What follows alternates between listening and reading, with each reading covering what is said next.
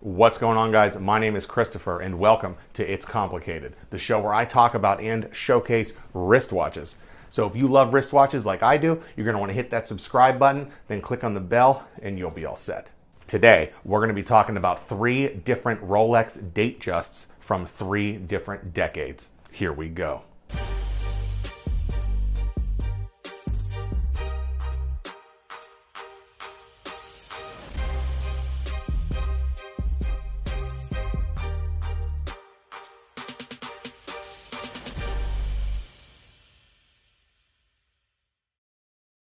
All right, so today we're looking at 3 different reference number Datejusts from 3 different decades. These watches have been provided to me by watchchest.com. If you like the watches in this video, check those guys out. I'll put a link in the description below. First up is the 16013. Now this is a real classic. I saw a video where someone said this was their grail watch as they unboxed it. Now before I get carried away here, I just want to say that all of these watches are 36mm two-tone Datejusts. I just want to make that clear. They're all 36 mil. Now this watch is from the 80s.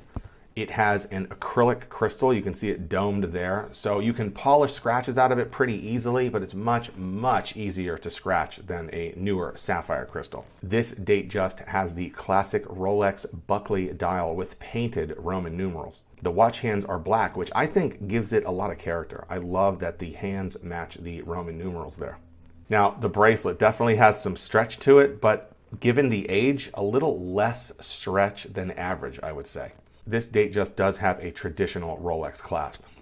Now, this watch is using a Rolex caliber 3035 movement. The movement was introduced in 1977, has 27 joules, a 42-hour power reserve, beating at 28,000 beats per hour. It hacks, it has quick set, and of course, it's automatic. But what's interesting about this movement versus the movement that's in the next 2 watches I'm going to show you, when you set the time, turning the crown clockwise actually turns the time backwards. So to set the time, you turn the crown counterclockwise. Now the gold on this Rolex is 18 karat, although earlier 16013s saw 14 karat gold. If you've inherited one or something, you can actually check in the clasp there and it'll tell you if it's 18 or 14.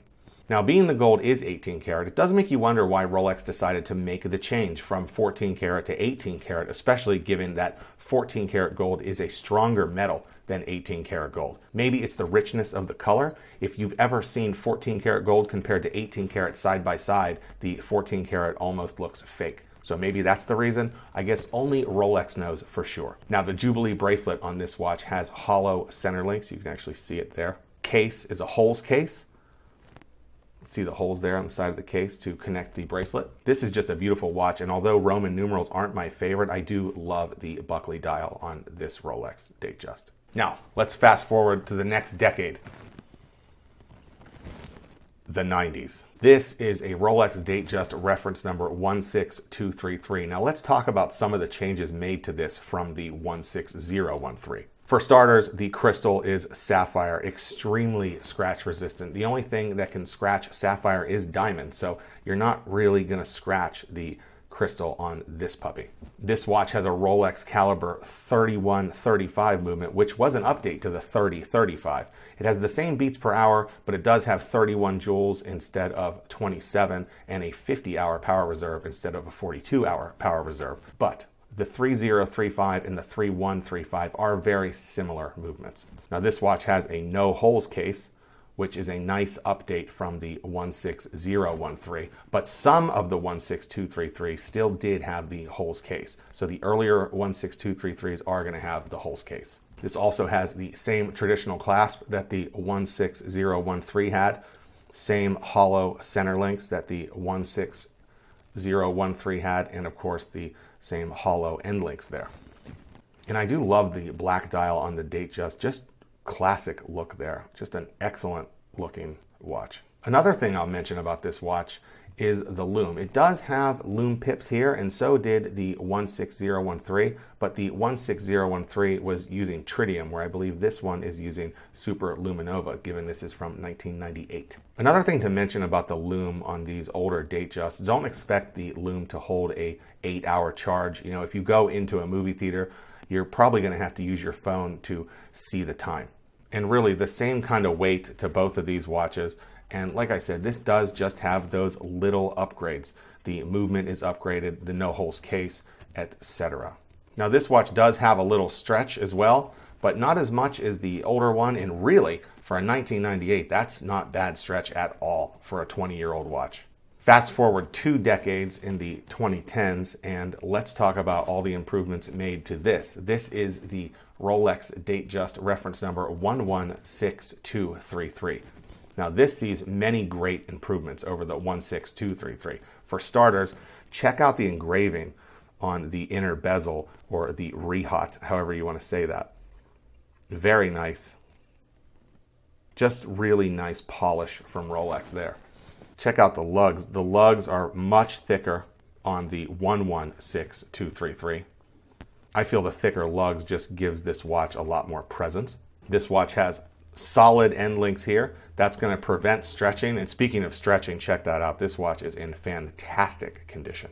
Now, this watch does have the sapphire crystal, but it also has a laser etched crown at 6 o'clock. You're not going to be able to see that on video. I'll put a little picture up in the top right there for you of what that looks like. And what's cool about that laser etched crown is it's actually inside the sapphire. It's not on the inside or on the outside. It's in the middle of that sapphire crystal. And that is really, really cool. Before I talk about more improvements on this watch over the 16233, check out that mother of pearl dial. That is absolutely beautiful. And from what I've been told, that's so thick they had to raise the stem for those hands because the cut of that mother of pearl is so thick. And of course, those diamonds are absolutely flawless as well. I just love the look of this watch. Now, another big improvement, solid center links. So the center links are solid 18 karat gold, as you can see there. And that really, really makes this watch weigh so much more than the 16233. And the bezel, see the side of the bezel here? That actually has polished sides, where the bezel on the 16233 and the 16013 have a brushed side. So a little improvement there. Still a no holes case, but check out the clasp on this one. Wow, that is so beautiful. It's a nice hidden clasp. This pops out. Boom, solid steel. And boy, do I think the improvement of that clasp is a major improvement over the traditional clasp. Now, that being said, be advised that this is not the most recent Rolex reference number. The most recent one is the 216233, and they changed the clasp to the Oyster clasp. I prefer this one, and I think that definitely gives the 116233 some extra collectability. The case of the 116233 seems to be a little thicker. I think they're actually the same size, but just looks like a little more steel here compared to the 16233. It is a real toss-up of which one of these I prefer over the other ones, but I think the hat has to go off to the 116233, this guy here. I love the solid gold center links, and that mother of pearl dial is amazing. This watch just feels like it's a little more sturdy, and it's going to last a little bit longer than these other ones. Although that being said, if you took care of these two watches, they would last you a lifetime as well. And there you have it, 3 different Rolex Datejusts from 3 different decades. Like I mentioned, I think the 116233 is my favorite of the bunch, but of course that is the newer one, so it does have all the modern bells and whistles. And that wraps up another episode of It's Complicated. Don't forget to subscribe to the show, like this video, share it with all your friends, and I'll see you next time on another episode of It's Complicated.